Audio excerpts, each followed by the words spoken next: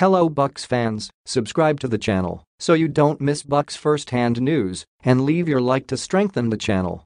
The Milwaukee Bucks shrugged off the injury absence of Giannis Antetokounmpo to tighten their grip on top spot in the Eastern Conference on Tuesday with a 134-123 defeat of the Orlando Magic. The Bucks moved 2.5 games clear of the Boston Celtics at the top of the standings with a clinical offensive display that saw Brook Lopez, Chris Middleton and Jevon Carter share the scoring around. Lopez finished with 26 points after shooting 64.3% from the field, while Middleton and Carter both chipped in with 24 points apiece for Milwaukee.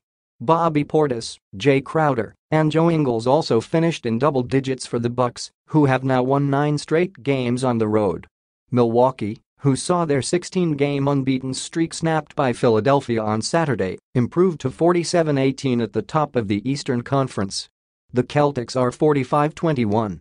The Bucks were always in control against Orlando on Tuesday, leading from the end of the first quarter onwards and maintaining a comfortable double-digit lead for most of the fourth quarter.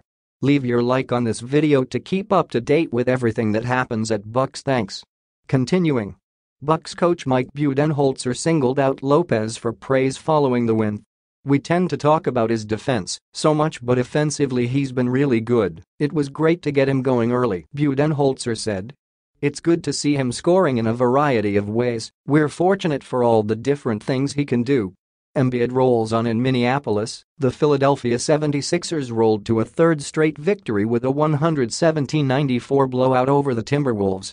Joel Embiid, right, scored 39 points in Philadelphia's win over Minnesota. Joel Embiid, right, scored 39 points in Philadelphia's win over Minnesota. David Burton, Getty Images, North America, AFP. Joel Embiid came within a whisker of a second consecutive 40-point game after his 42 points against Indiana on Monday, delivering 39 points against a Minnesota team who struggled defensively.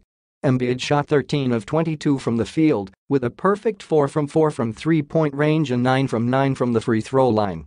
With James Harden rested, Tyrese Maxey once again provided offensive support with 27 points, while Tobias Harris, 10, and Anthony Melton, 11, also made double figures. Minnesota's challenge was led by Anthony Edwards with 32 points, but no other starter for the Wolves had more than 7 points. The Sixers improved to 43-22. To remain in third place in the Eastern Conference. "I just want to do whatever it takes to win games," Embiid said afterwards. "Tonight without James Harden, I wanted to be as aggressive as possible to make sure we got the win. We played really good defense and defensively we moved the ball and made shots. It doesn't matter who I play, I just feel like I'm going to do my thing regardless." Embiid brushed off suggestions that his form should put him amongst the favorites for the NBA's Most Valuable Player award after several near misses in recent seasons. "This year I'm taking a different approach, just trying to focus on the right things, win games, dominate, and whatever happens, happens," Embiid said. Hornets sting Knicks. The New York Knicks' 9-game winning streak came to an abrupt end at Madison Square Garden with a 112-105 defeat to the lowly Charlotte Hornets. Charlotte, second from bottom in the East, looked to be sliding towards their 47th defeat of the season as New York pulled into a 16-point lead early in the second half. But Charlotte came alive with a 37-point third quarter and then outscored the Knicks 25-16 in the final frame to snatch victory. Kelly Oubre Jr. had 27 points, Terry Rozier had 25 and Gordon Hayward had 23 for Charlotte. The Knicks showed visible signs of weariness as they returned home after a grueling sequence of road wins over Miami and Boston. Elsewhere Tuesday, Stephen Curry poured in 40 points for Golden State in only his second game since returning from injury, but could not prevent the NBA champions from slipping to a 137-128 loss to the Oklahoma City Thunder. Shai Gilgeous-Alexander led the Thunder scoring with 33 points, with all of Oklahoma City's starters making double figures.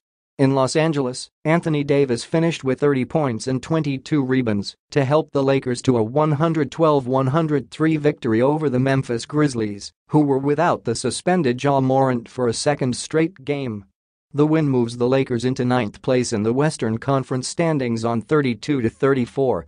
Put your opinion in the comments as it is very important for Bucks. I update you at any time with the latest news from Bucks.